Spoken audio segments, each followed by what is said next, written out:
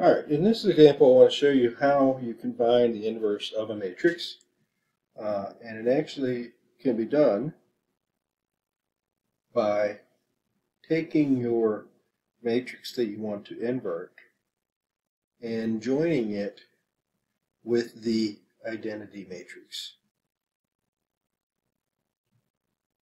In this case, for the 2 by 2 matrix 1, 4, 3, 8, I can find the inverse by looking at joining it with the identity matrix 1, 0, 0, 1.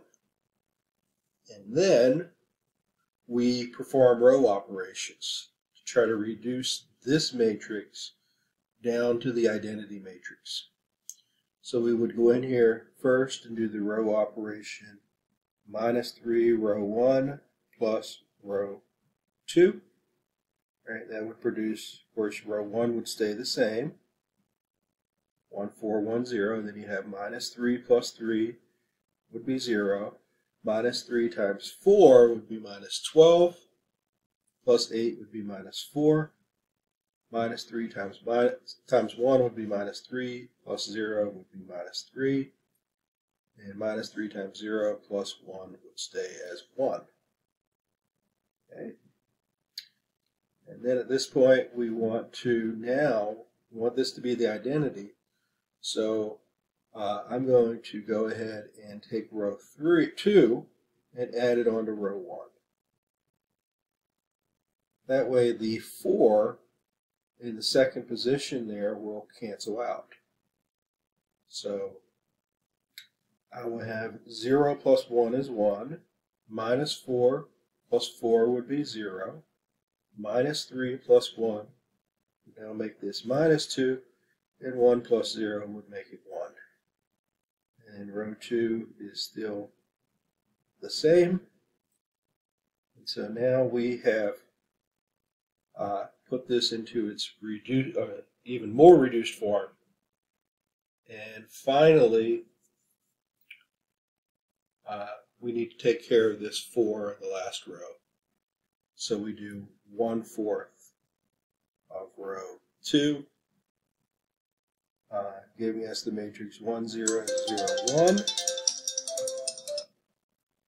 And then row 1, we didn't need to change. It already had a 1 on the main spot there. And then -3 divided by, hold on, that should have been a -4. I lost my negative sign there. So I'm actually going to divide by -1/4. So -3 divided by -4 will be a +3/4. And then 1 divided by -4 will be a -1/4. And then it turns out when you do this, the matrix that has replaced the identity that you started with is now actually the inverse of your original matrix. And you can see that real quickly here. If we take our original matrix 1, 4, 3, 8, and we multiply by our new matrix -2, 1, 3/4, -1/4, then we can find out very quickly that this will be the identity.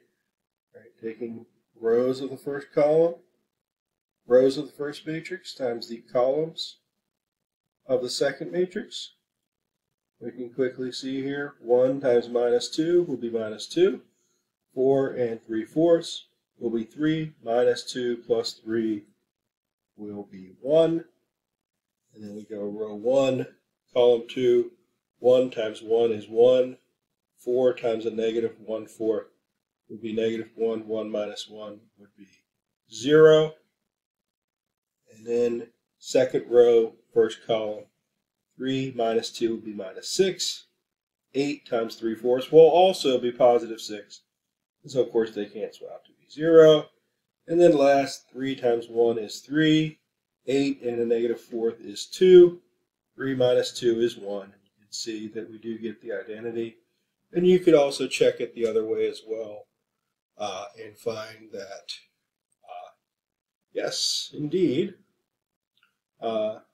this thing is the inverse of that matrix. So that's the process for finding an inverse for anyone that's curious about how that's done.